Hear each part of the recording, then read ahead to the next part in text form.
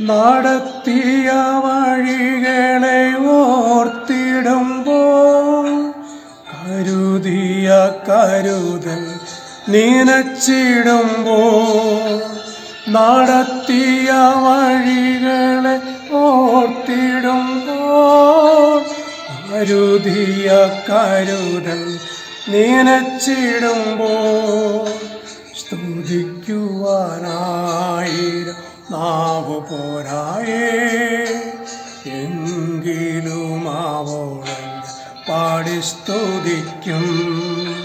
സ്തുതിക്കുവാനായിരം നാവ് പോരായേ എങ്കിലും അവളെ പാടി സ്തുതിക്കും. ഉന്നതൻ നീ അത്യുന്നതൻ നീ അങ്ങെപ്പോലൊരു ദൈവമില്ല. ഉന്നതൻ നീ അത്യുന്നതൻ നീ അങ്ങെപ്പോലൊരു ദൈവമില്ല. അത്ഭുതവാൻ അതിശയവാൻ മാത്രമെൻ ദൈവമെന്നും. അത്ഭുതവാൻ അതിശയവാൻ മാത്രമെൻ ദൈവമെന്നും. ദൈവത്തിൻ്റെ അതിപരിശുദ്ധ നാമം വാഴ്ത്തപ്പെടുമാറാകട്ടെ. എന്നെ ശ്രമിക്കുന്ന ഓരോ വ്യക്തികളുടെ മേലും ദൈവത്തിൻ്റെ കൃപയും അനുഗ്രഹവും ഉണ്ടാകട്ടെ എന്ന് ഞാൻ പ്രാർത്ഥിക്കുകയാണ്. സർവശക്തനാം ദൈവം നിങ്ങൾക്കതിനിടയാക്കട്ടെ. ഞാനിവിടെ സങ്കീർത്തന പുസ്തകം 55-ാം അധ്യായം അതിൻ്റെ 17-ാമത്തെ വാക്യമാണ്. ദാവീദ് എന്ന ദൈവഭക്തനായ മനുഷ്യൻ പറയുന്നൊരു വാക്യമാണ്. പ്രാർത്ഥനയുടെ മറ്റൊരു ഘടകമാണ് അവിടെ രേഖപ്പെടുത്തിയിരിക്കുന്നത്. ദാവീദ് പറയുന്നത്, ഞാൻ വൈകുന്നേരത്തും കാലത്തും ഉച്ചയ്ക്കും എൻ്റെ സങ്കടം ബോധിപ്പിച്ച കരയും, അവൻ എൻ്റെ പ്രാർത്ഥന കേൾക്കും എന്നാണ് പറഞ്ഞേക്കുന്നത്. ഒരു നല്ല വിശ്വാസത്തിൻ്റെ ഒരു വാക്കാണ്. ദൈവം തൻ്റെ അപേക്ഷകളെ കേൾക്കുന്നു എന്നൊരു കാര്യം രേഖപ്പെടുത്തുകയാണ്. മറ്റൊന്ന്, വ്യക്തിപരമായ പ്രാർത്ഥനാ ജീവിതത്തെ ഒന്ന് എടുത്തു കാട്ടുകയാണ്. ഇത് പലപ്പോഴും നമ്മൾ ദൈവാലയത്തിൽ പോകുമ്പോഴാണെങ്കിലും മറ്റ് ഫെലോഷിപ്പുകളിൽ അല്ലെങ്കിൽ കൂടിവരവുകളിലൊക്കെ പോകുമ്പോഴൊക്കെ അവിടെ ഒരുമിച്ചുള്ള പ്രാർത്ഥനയെ സംബന്ധിക്കുക പോകുക പതിവാണ്. പക്ഷേ തന്നെ ഉള്ള പ്രാർത്ഥന പലപ്പോഴും ഇല്ലാത്ത ഒരു കാലഘട്ടം, ഒരവസ്ഥയില്ലേ എന്ന് നമ്മൾ ചിന്തിക്കുന്നുണ്ട്. അതിൻ്റെ ആവശ്യമുണ്ടോ എന്ന് ചോദിക്കുന്ന ധാരാളം ആളുകൾ. പക്ഷെ ആവശ്യമുണ്ട് എന്ന് ദൈവം നമ്മൾ പഠിപ്പിക്കുക. കാരണം ദാവീദ് പറയുന്നത്, ഞാൻ വൈകുന്നേരത്തും കാലത്തും ഉച്ചയ്ക്കും എന്നെ സങ്കടം ബോധിപ്പിച്ച കരയും, ദൈവം എന്നെ പ്രാർത്ഥന.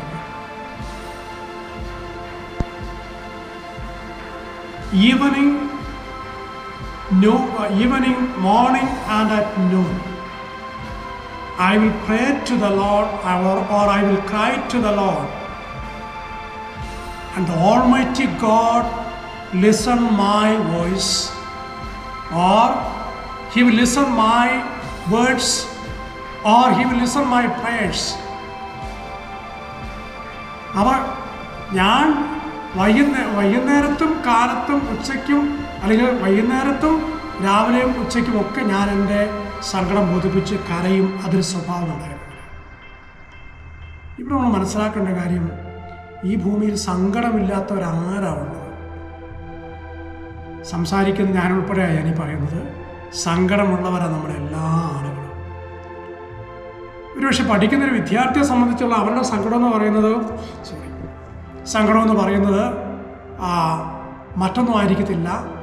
ഞാൻ എത്ര പഠിച്ചിട്ടും എനിക്കിങ്ങോട്ട് ഓർമ്മ നിൽക്കുന്നില്ല, എനിക്കങ്ങോട്ട് കോൺസെൻട്രേഷൻ അല്ലെങ്കിൽ ശ്രദ്ധ കൊടുക്കാൻ പറ്റുന്നില്ല, പരീക്ഷയ്ക്ക് ജയിക്കാൻ പറ്റുന്നില്ല, പപ്പായും മമ്മിയും അല്ലെ അച്ഛനും അമ്മയും എപ്പോഴും എന്നെ ഇങ്ങനെ വഴക്ക് പറയുന്നു, ഞാൻ എന്തിനാ പഠിക്കാൻ പോകുന്നത് എന്നുള്ള ഒരു സങ്കടമായിരിക്കും ഒരു വിദ്യാർത്ഥിയെ സംബന്ധിച്ച്.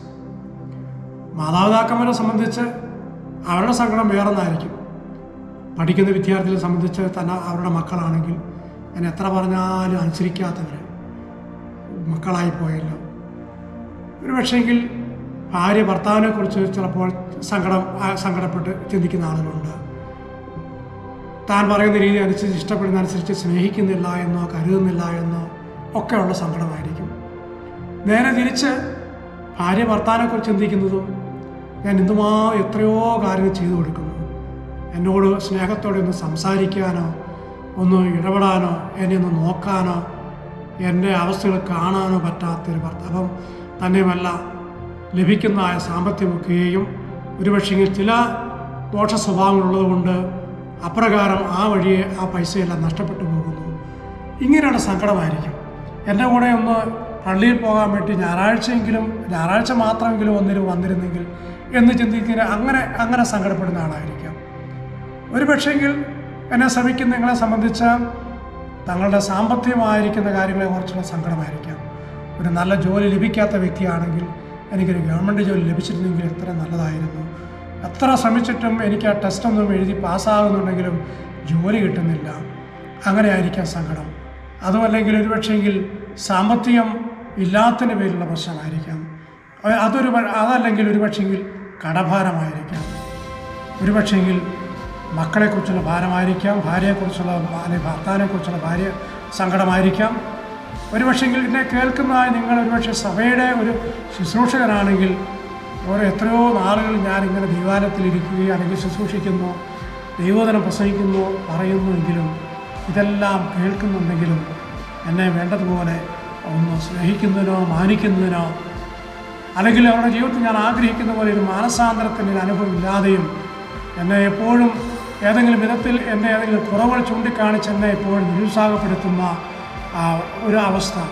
ഒരുപക്ഷെങ്കിൽ തങ്ങളുടെ ജീവിതത്തിലുടനീളം അപ്രകാരം സങ്കടങ്ങൾ, ഒരുപക്ഷെ തൻ്റെ രോഗത്തെ ഓർത്തൊരു സങ്കടമായിരിക്കും. മറ്റൊരാളുകളെക്കുറിച്ച് ആളുകൾക്ക് അങ്ങനെ ആയിരിക്കാം.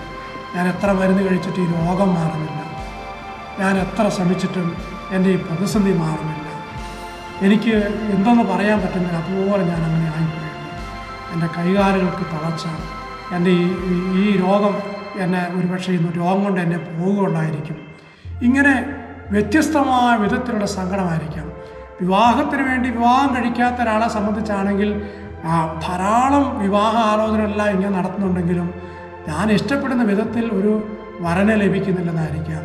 അതല്ലെങ്കിൽ ഞാൻ ഇഷ്ടപ്പെടുന്ന വിധത്തിൽ എന്നെ കൂടെ കൊണ്ടുകൊടുക്കാൻ പറ്റിയൊരു വധുവിനെ ലഭിക്കുന്നില്ല എന്നായിരിക്കാം. ഇങ്ങനെ വിവാഹം കഴിയാത്തവരെ സംബന്ധിച്ച് അങ്ങനെ ചിന്തിക്കുമ്പോൾ ഞാൻ വിവാഹം കഴിച്ച ആളുകൾ ചിന്തിക്കുന്ന ഒരു പക്ഷേങ്കിൽ വിവാഹം കഴിക്കണ്ടായിരുന്നു, ഉള്ള സ്വാതന്ത്ര്യം മുഴുവൻ നഷ്ടപ്പെട്ടു പോയി, ഞാനിനി എങ്ങനെയെങ്കിലുമൊക്കെ ഇങ്ങനെ മരിക്കുന്നവരെ മുമ്പോട്ട് പോകണം. ഇങ്ങനെ വ്യത്യസ്തമായ മാനസികമായ സങ്കടകരമായ അവസ്ഥയിൽ ജീവിക്കുന്ന ധാരാളം ആളുകളുണ്ട്. ഇതിലേത് സങ്കടമാണ്? ഒരു കൃഷിക്കാരനെ സംബന്ധിച്ചൊരു പക്ഷേങ്കിൽ എത്ര കൃഷി ചെയ്തിട്ടും അതിന് ചെലവിടുന്നതിനനുസരിച്ച് എനിക്ക് ഒരല്പം പോലും ലാഭം ലഭിക്കുന്നില്ല, വിളവ് ലഭിക്കുന്നില്ല. കടയിൽ ചെന്നാൽ നമ്മൾ വാങ്ങിക്കണമെങ്കിൽ നമ്മൾ കൊടുക്കുന്നതിന് ഇരട്ടി കാശ് കൊടുക്കണം, നമ്മൾ കൊടുക്കുമ്പോൾ അതിന് വിലയില്ല. കൃഷിക്കാരനെ സംബന്ധിച്ച് അങ്ങനെയുള്ള ചില സങ്കടകരമായ കാര്യമായിരിക്കാം. ഒരു പക്ഷേങ്കിൽ ഏതെല്ലാം വിധത്തിലുള്ള ആവശ്യഭാരങ്ങളാണ് എന്നെ ശ്രമിക്കുന്നത് നിങ്ങൾക്കെന്നുള്ളത് അത് നിങ്ങൾക്ക് തന്നെ അറിയാം. പക്ഷേ ഈ സങ്കടകരമായ കാര്യങ്ങൾക്ക് പരിഹാരം വരുത്തുന്ന ഒരു ദൈവമുണ്ട്.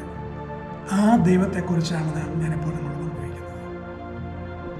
അതാണ് ദാവീദ് പറയുന്നത്, ഞാൻ വൈകുന്നേരത്തും കാലത്തും ഉച്ചയ്ക്കും എൻ്റെ സങ്കടം ബോധിപ്പിച്ച് കരയും.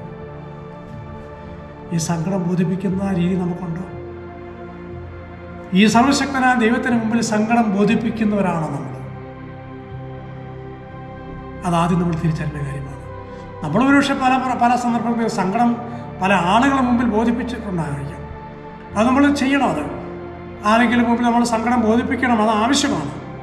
പക്ഷേങ്കിൽ അതോടൊപ്പം തന്നെ അവർക്കൊരുപക്ഷെ സങ്കടം കേൾക്കാൻ മാത്രം പറ്റത്തില്ലായിരിക്കും. നമ്മുടെ കൂട്ടുകാർക്കോ ഭാര്യയ്ക്കോ ഭർത്താവിനോ അപ്പനോ അമ്മയ്ക്കോ അല്ലെങ്കിൽ മക്കൾക്കൊക്കെ ഈ സങ്കടം കേൾക്കാനേ പറ്റത്തുള്ളായിരിക്കും. ആ സങ്കടം മാറ്റി നമ്മളെ സാന്ത്വനിപ്പിക്കുവാൻ, നമ്മുടെ പ്രശ്നം പരിഹരിച്ചു തരാൻ വേണ്ടിയിട്ട് ഒരുപക്ഷെ 100% പറ്റിയെന്ന് വരത്തില്ല. അസാധ്യമായിരിക്കും, മാനുഷ്യമായി അത് സാധ്യമല്ലായിരിക്കും. പക്ഷേ എങ്കിൽ നീ സങ്കടപ്പെട്ട് ദൈവം മുമ്പിൽ അപേക്ഷിക്കുന്ന, പ്രാർത്ഥിക്കുന്ന, യാചിക്കുന്ന കാര്യത്തിന് മുമ്പിൽ ഉത്തരമരുന്നൊരു ദൈവമുണ്ടെന്നുള്ള കാര്യമാണ് ഭക്തനായ ഈ ദാവീദെന്ന മനുഷ്യൻ, ദൈവമനുഷ്യൻ പ്രബോധിപ്പിക്കുന്നത്. വ്യക്തിപരമായി സങ്കടം ബോധിപ്പിക്കുകയാണ്. ഈ സങ്കടം ഒരുപക്ഷെ പരസ്യമായി നിനക്ക് ബോധ്യപ്പെടുത്താൻ പറ്റത്തില്ലായിരിക്കും. ഒരുപക്ഷെ ഞാനീ പറഞ്ഞ പോലെ ആരുടെയും അടുക്കൽ പറയാൻ പറ്റാത്ത വിധത്തിലുള്ള സങ്കടമായിരിക്കും. ചില ആളുകൾ പറയുന്നത് കേൾക്കാറുണ്ട്, അച്ഛാ എനിക്കൊന്ന് കരയാൻ പോലും പറ്റുന്നില്ല. സത്യമാണ്. പക്ഷേ എങ്കിൽ നീ ഒന്ന് തനിച്ച് നിൻ്റെ ഈ പ്രശ്നം പരിഹരിക്കുന്ന, വേദന മാറ്റുന്ന, നിൻ്റെ രോഗം മാറ്റുന്ന, പ്രതിസന്ധി മാറ്റുന്ന, നിൻ്റെ പ്രശ്നം എന്തു തന്നെയാണെങ്കിലും അതെല്ലാം മാറ്റുന്ന, അതിനെ പരിഹരിച്ച് തരുന്ന ഒരു ദൈവമുണ്ടെന്നുള്ള കാര്യം നീ ആദ്യം തിരിച്ചറിയണം. ആ ദൈവത്തെ തിരിച്ചറിയുവാൻ എനിക്ക് ഇടയായതുകൊണ്ട് മാത്രമാണ് ഇന്ന് നിങ്ങളോട് ഞാൻ പങ്കുവയ്ക്കുന്നത്. ഒരു പ്രസംഗം നടത്തുകയല്ല, ഒരച്ഛനായി തീർന്നത് കൊണ്ട് ഇങ്ങനെയൊക്കെ പ്രസംഗിക്കുന്നതല്ല. ഈ ദൈവത്തെ തിരിച്ചറിയുവാൻ ഇടയായി തീർന്നിട്ടുണ്ട്. 34-ാം സങ്കീർത്തനത്തിൽ ഇങ്ങനൊരു വാക്യമുണ്ട്, അവങ്കിലേക്ക് നോക്കിയവർ പ്രകാശിതരായെന്ന് പറഞ്ഞിരിക്കുന്നത്. ഈ സർവശക്തനായ ദൈവത്തിലേക്ക് നോക്കുന്ന വ്യക്തികൾ, ആ ദൈവത്തോട് അപേക്ഷിക്കുന്ന വ്യക്തികൾ ലജ്ജിതരായി തീരുകയില്ല എന്ന് പറഞ്ഞിരിക്കുന്നത്. They looked unto God, they looked unto the Almighty God എന്നാണ് രേഖപ്പെടുത്തിയിരിക്കുന്നത്. പക്ഷെ രണ്ടാം പറയുകയാണ്, ആൻഡ് were lightened, അവർ പ്രകാശമുള്ളവരായി തീർന്നു. അവങ്കിലേക്ക് നോക്കിയുടെ കാര്യമാണ്. ഇന്നുവരെ അവനെ അവങ്കിലേക്ക് നോക്കിയിട്ടുണ്ടോ? അവങ്കിലേക്ക് നോക്കി ധാരാളം ആളുകളെ നമ്മൾ ഈ ദൈവദിനം ഈ 66 പുസ്തകം പരിശോധിച്ച് കഴിഞ്ഞാൽ ഇതിനകത്ത് അവങ്കിലേക്ക് നോക്കി ധാരാളം ആളുകളെ കാണാൻ പറ്റും. ഇഷ്ടം പോലെ ആളുകളുണ്ട്. അബ്രഹാം, ഇസഹാക്ക്, യാക്കോബ്, യോസേഫ്, ദാനിയേൽ, ദാവീദ്, ശദ്രക്ക്, മേശക്ക്, അബേദ്നേഗോ, ഹാനോക്ക്, ഏലിയാവ്, എലീശ, മോശ, നോഹ, കാലേബ്, ജോഷുവ, പൗലോസ്, പത്രോസ്, യാക്കോബ്, യോഹന്നാൻ, എബേസ്, എബപ്രാസ്, ഗിദെയോൻ, ശമൂവേൽ, ഇങ്ങനെ ഒരു വലിയ നിര. ഇങ്ങനെ ഇവരെന്ത് ചെയ്തു? ദൈവത്തിലേക്ക് നോക്കി. അവർ ലജ്ജിതരായി തീർന്നില്ല. ഇവിടെ ദാവീദ് പറയുന്നു, ഞാൻ വൈകുന്നേരത്തും കാലത്തും ഉച്ചയ്ക്കും എൻ്റെ സങ്കടം ബോധിപ്പിച്ച് കരയും. സങ്കടം ബോധ്യപ്പെടുത്തി കരയുക. അതുകൊണ്ട് കർത്താവായ യേശുക്രിസ്തു പറഞ്ഞത്, നീ മുറിക്കകത്ത് കയറി വാതിലടച്ച് രഹസ്യത്തിലുള്ള നിന്റെ കർത്താവിനോട് പ്രാർത്ഥിക്കുക. ഒരുപക്ഷെ നീ പ്രാർത്ഥിക്കുന്നിടത്ത് വേറെ ആരും കാണത്തില്ല, നീ തനിച്ചേ കാണത്തുള്ളായിരിക്കും. പക്ഷേ നിന്റെ സങ്കടം കേൾക്കുന്നൊരു ദൈവം അവിടെയുണ്ട്. ഈ ലോകത്തിലെ 500 കോടി ജനങ്ങളുണ്ടെങ്കിൽ, 1000 കോടി ജനങ്ങളുണ്ടെങ്കിൽ, അത്രയും ആളുകൾ പ്രാർത്ഥിച്ചാൽ ഒരേ നിമിഷം കേൾക്കുന്നൊരു ദൈവം എത്ര വലിയവനായ ദൈവമല്ല. മറ്റേ മൈറ്റി ഗോഡ് വി ഹാവ്, അല്ലേ? എത്ര ശക്തരായ ദൈവം നമുക്കുള്ളത്. അതാണ് യിരെമ്യാവ് പറഞ്ഞേക്കുന്നതാണ്. നിനക്ക് കഴിയാത്ത വല്ല കാര്യമുണ്ടോ? ദൈവം തന്നെ പറഞ്ഞു, എനിക്ക് കഴിയാത്ത വല്ല കാര്യമുണ്ടോ ദൈവം ചോദിക്കുകയാണ്. ദൈവത്തിന് കഴിയാത്ത ഒരു കാര്യവുമില്ല. ദൈവത്തിന് സാധിച്ചു തരാൻ പറ്റാത്ത ഒന്നുമില്ല. ഒരിക്കൽ മറിയയുടെ മുമ്പിൽ ദൂതൻ ചെന്നപ്പോൾ, നീ ഗർഭിണിയായ മകനെ പ്രസവിക്കുന്നതൊക്കെ പറഞ്ഞപ്പോഴത്തേനും ഈ കനികയായ മറിയം എന്ന വ്യക്തിക്ക് അത്ഭുതം തോന്നിയപ്പോൾ തിരിച്ചൊരു ചോദ്യം ചോദിച്ചു, ഞാൻ പുരുഷനെ അറിയത്തില്ലാത്തതുകൊണ്ട് ഞാൻ ഇതെങ്ങനെ സംഭവിക്കുന്നു ചോദിച്ചു.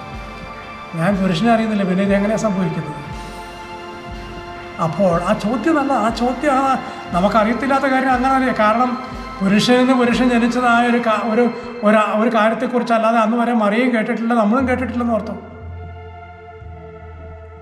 പക്ഷെ ദൈവം മറുപടി കൊടുക്കുകയാണ്, പരിശുദ്ധാത്മാവ് നിന്റെ മേൽ വരും, അത്യുന്നതന്റെ ശക്തി നിന്റെ മേൽ നിഴലിടും, അങ്ങനെ നിനക്കൊരു വിശുദ്ധ പ്രത ലഭിക്കും. എന്നിട്ട് പിന്നെ ലൂക്കോസ് 1:37 വാക്യത്തിൻ്റെ 2ാമത്തെ പാർട്ട് പറയുന്നുണ്ട്, ദൈവത്തിന് സകലവും സാധ്യമല്ലോ. all things are possible through the Almighty God. Is anything too hard for the Lord? ദൈവത്തിന് കഴിയാത്ത വല്ല കാര്യമുണ്ടോ? ദൈവത്തിന് സകലതും സാധ്യമല്ലോ. Everything is possible with God. ആ കൂടെ ചേർത്ത് പറയുകയാണ്, everything is possible through prayer. പ്രാർത്ഥനയാൽ സകലവും സാധ്യമാണ്, ദൈവത്താൽ സകലവും സാധ്യമാണ്. അത് തിരിച്ചറിഞ്ഞതായ ദാവീദാണ് പറയുന്നത്, ഞാൻ എന്ത് ചെയ്യുന്ന പറഞ്ഞിരിക്കുന്നത്, ഞാൻ വൈകുന്നേരത്തും കാലത്തും ഉച്ചയ്ക്കും എൻ്റെ സങ്കടം ബോധിപ്പിച്ച് കരയും. ഇനിയുള്ള നാളുകളിൽ കരഞ്ഞാൽ മാത്രമേ പ്രാർത്ഥനയ്ക്ക് മറുപടി ഉള്ളൂ എന്നുള്ള ചിന്ത നമ്മളെ ഭരിക്കേണ്ട കാര്യമില്ല. ഒരിക്കൽ കനാന്യ സ്ത്രീ, ലൂക്കോസിന്റെ സുവിശേഷം നമ്മൾ വായിച്ചു കഴിഞ്ഞാൽ അവിടെ കനാന്യ സ്ത്രീ ദൈവത്തോട് പ്രാർത്ഥിക്കുന്ന ഒരു പ്രാർത്ഥനയുടെ കാര്യത്തെക്കുറിച്ച് പറഞ്ഞിട്ടുണ്ട്. അത് മറ്റൊന്നുമല്ല, കനാന്യ സ്ത്രീ പറയുന്നത് മറ്റൊന്നുമല്ല, അവിടെ പറയുന്നതായ ഭാഗം തൻ്റെ മകൾക്ക് വേണ്ടിയിട്ടുള്ളൊരു റിക്വസ്റ്റാണ്. തൻ്റെ മകളിങ്ങനെ ഭൂതോപദ്രവം കഠിനമായിരിക്കുന്നു എന്നുള്ള ഒരു സങ്കടകരമായ കാര്യമാണ് പറയുന്നത്. ഒരുപക്ഷെ കനാന്യ സ്ത്രീയെ സംബന്ധിച്ചുള്ള സങ്കടം തൻ്റെ മകളെക്കുറിച്ചാണെങ്കിൽ നമുക്കുള്ള സങ്കടം മറ്റൊന്നായിരിക്കും. അതുകൊണ്ട് ഈ നാളുകളിൽ നമുക്ക് എന്ത് ചെയ്യാൻ പറ്റണം? നമ്മുടെ സങ്കടം ബോധിപ്പിച്ച് കരയുന്ന ഒരനുഭവം നമുക്ക് ലിസ്റ്റ് എഴുതി വെക്കാൻ. എന്തെല്ലാം കാര്യത്തെക്കുറിച്ച് നമുക്ക് നമ്മളുടെ സങ്കടം, ഞാൻ തുടക്കത്തിൽ പറഞ്ഞല്ലോ, സങ്കടമില്ലാത്തൊരു ഈ ഭൂമിയിൽ ആരാ ഉള്ളത്? ഒരു ശുശ്രൂഷകനെ സംബന്ധിച്ച് ഈ ജനം, ഞാൻ ഇത്രയും പ്രസംഗിച്ചിട്ട് ഇത്രയും പ്രാർത്ഥിച്ചിട്ടും ഒരു മറുപടിയും അല്ലെങ്കിൽ അതിനനുസരിച്ചുള്ളൊരു രൂപാന്തരവും മാനസാന്തരവും ഉണ്ടാകുന്നില്ലല്ലോ. ആരാധനയെല്ലാം മനോഹരമായൊരു ഏറ്റവും ഭംഗിയായ ആരാധനയെല്ലാം നടന്ന ശേഷം ഒരു പുതിയവും കൂടുമ്പോൾ ഒരുപക്ഷെങ്കിൽ അത് ഏത് സഭയാകട്ടെ, എല്ലാ തരത്തിലുള്ള സഭയെക്കുറിച്ച് കാര്യം പറയുന്നു, ഏതെങ്കിലും പർട്ടിക്കുലർ ചർച്ചിനെക്കുറിച്ചല്ല പറയുന്നത്. ഒരുപക്ഷെ അത്രയും നേരം ആരാധനയെ സംബന്ധിച്ച, വചനപ്രഘോഷം ശ്രമിച്ച, കമ്മ്യൂണിയൻ കൈക്കൊണ്ട ഈ വ്യക്തികൾ സംസാരിക്കുന്ന സംസാരവും ഇടപെടലൊക്കെ നമുക്ക് കണ്ടു കഴിഞ്ഞാൽ ഒരുപക്ഷെങ്കിൽ ഈ ജനം ഇത് ദൈവജനമാണെന്നോ അതിനെക്കുറിച്ച് എന്തായിരിക്കും നമുക്ക് പറയാൻ തോന്നുന്നു. അതായിരിക്കും നമ്മുടെ സങ്കടത്തിനപ്പം. ഈ സങ്കടം പരിഹരിച്ചൊരു ദൈവമുണ്ട്. അതുകൊണ്ട് ഈ സങ്കടം ബോധ്യപ്പെടുത്തുമ്പോൾ ദാവീദിൻ്റെ അനുഭവം പറയുന്നത്, അവൻ എൻ്റെ പ്രാർത്ഥന കേൾക്കും. The almighty God listen my voice, the almighty God listen my prayers, my humble request. എൻ്റെ വിനയാന്വിതമായ അപേക്ഷ അവൻ കേൾക്കും, ഉത്തരവരണം. ഇതൊരു വലിയ സത്യമാണ്. അവൻ എൻ്റെ പ്രാർത്ഥന കേൾക്കും. എൻ്റെയും അനുഭവം ഇത് തന്നെയാണ്, വ്യത്യാസമൊന്നുമില്ല. ഒരുപക്ഷെ ചില പ്രാർത്ഥനകൾക്കൊക്കെ നമുക്കല്പം വെയിറ്റ് ചെയ്യേണ്ടി വന്നേക്കാം. ചില പ്രാർത്ഥനകൾക്കൊക്കെ നമുക്ക് പെട്ടെന്ന് ഉത്തരം ലഭിച്ചേക്കാം. ചില പ്രാർത്ഥനാ വിഷയങ്ങൾക്ക് ചിലപ്പം നോ പറഞ്ഞേക്കാം. അത് വളരെ അപൂർവമാണ്. ഒരു 100 കാര്യം ദൈവത്തോട് പ്രാർത്ഥിക്കുമ്പോൾ ചിലപ്പോൾ 1-2 കാര്യങ്ങൾ മാത്രമായിരിക്കും നമുക്ക് ആ ദൈവം തരാതെ വരുന്നത്. അതിനോർത്ത് നമുക്ക് ഭാരപ്പെടേണ്ട കാര്യമില്ല. ഫിലിപ്പിയരുടെ 4-ാം അധ്യായം അതിൻ്റെ 4, 5, 6, 7 വാക്യം വായിച്ചു കഴിഞ്ഞാൽ അവിടെ പറയുന്നത്, ഒന്നിനെക്കുറിച്ചും വിചാരപ്പെടേണ്ട, കാരണം വിചാരപ്പെടത്തക്കൊണ്ട് സങ്കടവാനുള്ളത് കൊണ്ടാണ്. എന്നാൽ അവിടെ പ്രത്യേകം എടുത്തു പറയുകയാണ്, പ്രാർത്ഥനയാലും അപേക്ഷയാലും നിങ്ങളുടെ ആവശ്യങ്ങളൊക്കെയും സ്തോത്രത്തോടുകൂടെ ദൈവത്തോട് അറിയിക്കത്രേ വേണ്ടത്. എന്നാൽ സകല ബുദ്ധിയെയും കവിയുന്ന ദൈവസമാധാനം നിങ്ങളുടെ ഹൃദയങ്ങളെയും മനസ്സുകളെയും ക്രിസ്തുയേശുവിൽ കാക്കും. എത്ര നല്ലതല്ലേ! നമ്മളൊക്കെ ഈ നിലനിന്ന് പോകുന്നതിൻ്റെ പ്രധാന കാരണങ്ങളൊന്നതാണ്. ഈ സങ്കടം വരുമ്പോൾ, പ്രയാസം വരുമ്പോൾ, ദുഃഖം വരുമ്പോൾ ഇങ്ങനെ പ്രാർത്ഥിക്കുന്ന നിമിത്തമാണ്. സങ്കടം കൊണ്ട് നടക്കുമ്പോൾ നമുക്ക് ടെൻഷൻ കൂടും, ഷുഗർ കൂടും, പ്രഷർ കൂടും, പിന്നെ ഹാർട്ട് സംബന്ധമായ പ്രശ്നം കൂടും, മാനസികമായിരിക്കുന്ന വ്യത വർദ്ധിക്കും, നിരാശപ്പെട്ടു പോകും. ഒരുപക്ഷെ ഡിപ്രഷൻ മൂഡിലേക്ക് വരെ, ഡിപ്രഷൻ എന്ന് പറഞ്ഞാൽ മാരക രോഗത്തിലേക്ക് വരെ മനുഷ്യൻ നീങ്ങിപ്പോകാം. നീ പ്രാർത്ഥിക്കുമ്പോൾ, സങ്കടം ബോധ്യപ്പെടുത്തുമ്പോൾ, നീ കരഞ്ഞ് ദൈവത്തോട് അപേക്ഷിക്കുമ്പോൾ ആ കരച്ചിലിൻ്റെ ശബ്ദം കേൾക്കുന്നൊരു കർത്താവുണ്ട്. നമ്മുടെ മുമ്പിൽ നമ്മുടെ സ്വന്തം കുഞ്ഞുങ്ങളാരെങ്കിലും, പ്രായമുള്ള വ്യക്തിയാകട്ടെ പ്രായമില്ലാത്ത വ്യക്തികളാകട്ടെ, അവർ വന്ന് നിന്നിട്ട് ആവശ്യം പറഞ്ഞുകൊണ്ട്, ഒരു സങ്കടം പറഞ്ഞുകൊണ്ട് കരഞ്ഞുകൊണ്ട് നിൽക്കുന്നതായ ആ കുഞ്ഞിൻ്റെ മുമ്പിൽ, ആ വ്യക്തിയുടെ മുമ്പിൽ, പ്രായമുള്ള വ്യക്തിയോ അല്ലാത്ത വ്യക്തിയോ ആ വ്യക്തിയുടെ അപ്പനാ നമ്മൾ ഓർക്കുക, അമ്മയാണ് നമ്മൾ ഓർക്കുക. നമ്മുടെ മുമ്പിൽ വന്നിങ്ങനെ നിലവിളിക്കുമ്പോൾ ഒരുപക്ഷെ നമ്മൾ എത്ര ഇതല്ലേ നമുക്ക് സാധിച്ചു കൊടുക്കാൻ പറ്റുമെങ്കിൽ ഉറപ്പായിട്ടും അത് സാധിച്ചു കൊടുക്കും. അതുകൊണ്ടാണ് കർത്താവ് യേശുക്രിസ്തു ഒരിക്കലും ഇങ്ങനെ പറഞ്ഞത്. കാരണം നിങ്ങൾ ഒരുവൻ മകൻ അപ്പനോട് അപ്പം ചോദിച്ചാൽ അപ്പത്തിന് പകരം കല്ല് കൊടുക്കുന്ന നിങ്ങളിൽ ആരാണെന്ന് ചോദിച്ചു. മീൻ ചോദിച്ചു കഴിഞ്ഞാൽ അവർക്ക് മീനിന് പകരം പാമ്പിനെ കൊടുക്കുന്ന നിങ്ങളിൽ ആരാണെന്ന് ചോദിച്ചു. ഇനി മുട്ട ചോദിച്ചു കഴിഞ്ഞാൽ അതിന് പകരം തേളിനെ കൊടുക്കുന്ന നിങ്ങളിൽ ആരാണെന്ന് ചോദിച്ചു. അപ്പോൾ ഉള്ളിൻ്റെ ഉള്ളിൽ അവർ ചിന്തിച്ചുകൊണ്ട് പറഞ്ഞു, അങ്ങനെയൊന്നുമല്ല, ഞങ്ങളുടെ മക്കളൊക്കെ ഞങ്ങളോട് ചോദിച്ചു കഴിഞ്ഞാൽ ഞങ്ങൾ അത് തന്നെ എങ്ങനെയെങ്കിലും ചെയ്തു കൊടുക്കും. ഇത് തിരിച്ചറിഞ്ഞത് അവിടെ ഹൃദയത്തിൻ്റെ ഈ അവസ്ഥകളെ കണ്ട കർത്താവ് പറഞ്ഞു, അങ്ങനെയെങ്കിൽ ദോഷികളായ നിങ്ങളുടെ മക്കൾക്ക് നല്ല ദാനങ്ങളെ കൊടുക്കുവാൻ അറിയുന്നുവെങ്കിൽ സ്വർഗസ്ഥനായ എൻ്റെ പിതാവിനോട് യാചിക്കുന്നവർക്ക് നന്മ എത്രയധികം, അനുഗ്രഹം എത്രയധികം എന്ന് പറഞ്ഞിരിക്കുകയാണ്. ശരിയല്ലേ ഇത്? നമ്മൾ നമ്മുടെ മക്കളെക്കുറിച്ച് എന്തെല്ലാം കരുതുന്നു. അങ്ങനെയെങ്കിൽ നാം മക്കളെന്ന നിലയിൽ മക്കളെന്ന് ഉറപ്പുവരുത്തിക്കൊണ്ട് ചെയ്യുന്ന ഏറ്റവും ബെസ്റ്റാണ്. ഇനി മക്കളെന്നുള്ള ഉറപ്പില്ലെങ്കിലും ഈ സർവശക്തനായ ദൈവത്തിന് മുമ്പിൽ നിന്റെ സങ്കടം ബോധ്യപ്പെടുത്തുമ്പോൾ അതിന് മറുപടി തരും, ഉത്തരം തരണം, അനുഗ്രഹിക്കും. നിശ്ചയമായിട്ട് ഈ നാളുകളിൽ നമുക്ക് നമ്മുടെ സങ്കടങ്ങളെ ഒന്നൊന്നായി പേപ്പറിൽ എഴുതി വെച്ച് ദൈവസന്നിധിയിൽ പ്രാർത്ഥിക്കാം, അപേക്ഷിക്കാം. പ്രാർത്ഥനകൾക്കെല്ലാം മറുപടി ലഭിക്കും, ഒരു സംശയം വേണ്ട. The Almighty God will answer your prayers, all kinds of prayers.